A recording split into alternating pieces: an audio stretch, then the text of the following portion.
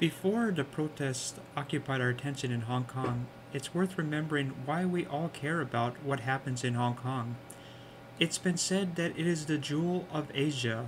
In reality, it's the jewel of the world. Last year, my brother and our mutual friend Kevin went to Hong Kong in search of the question, what is Asia like? So yeah, this is an amazing background. It's actually pretty stunning. There's actually more tall buildings in one city than any other city in the It's entire just world. an 8-minute tram ride to the top, and it's pretty cheap. It's probably one of the cheapest tram rides to the top of a mountain in the world. So it's definitely worth seeing. So come out and see it, and you'll have a great time. And make sure you see where Batman brings Lao to justice.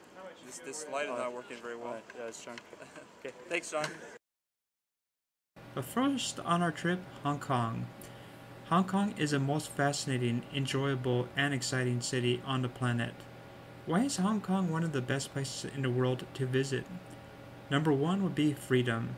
Hong Kong has been rated as the freest economy in the world for more than 2 decades, and it shows. The character of the people in Hong Kong is remarkably passionate, rational, and fun. People like great food, expensive services and products, and enjoyable experiences. Sadly, many people believe that the freedoms that exist in Hong Kong are starting to erode. Now, let's look at something else. Experiences. People love spending time doing fun things in Hong Kong, whether it is getting an expensive car, going on the Ocean Park gondola, Hong Kong Disneyland, and yeah, there actually is a Disneyland in Hong Kong. I was there. Now, let's look at wealth. This tiny city-state has a higher GDP than Colombia, Singapore, Denmark, Finland, Vietnam, New Zealand, Kuwait. You get the idea. The people here are rich because the government pretty much stays out of economic matters. But how long will that continue? So right now, as we speak, this incredible location in Asia is facing trouble. It might be surprising to see a place with such incredible people and a fairly stable government having such significant problems. Every day there have been massive protests in Hong Kong, and some have turned violent because the government has used excessive force. How did this all start? The government of Hong Kong is not a democracy. Essentially, the chief executive is sort of a quasi-governor of the region, but she is not elected by the people, but rather a pro-Beijing faction of Hong Kong business leaders who have significant ties to the Chinese Communist Party.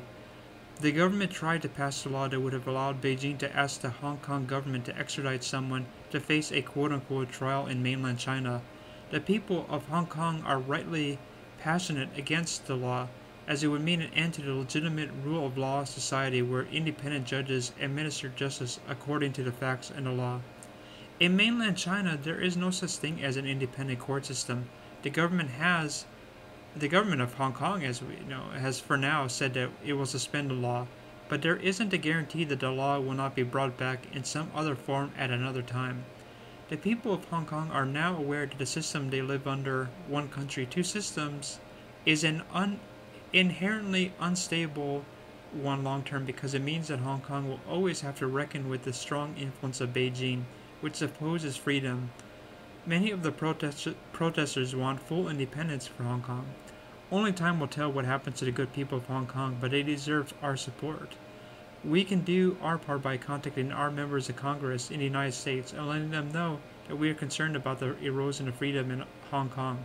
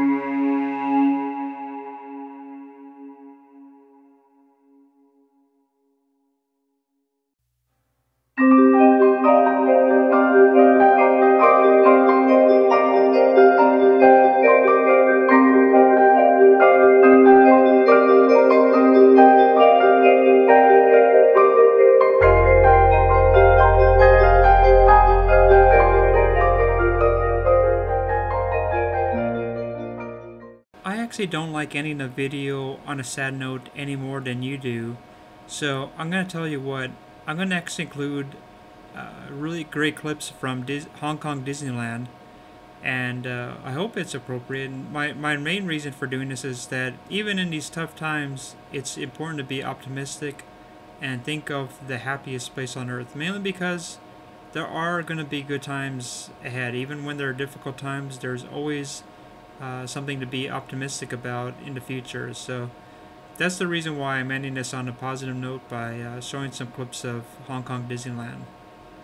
And so feel free to subscribe, and we'll delve into a lot of my trips to Asia, and I also hope to also show you about how to save money and things of that sort. So we're going to really delve into finance and travel. You need to subscribe right now and click the like button because this video is awesome and you know you agree. So hope to talk with you again.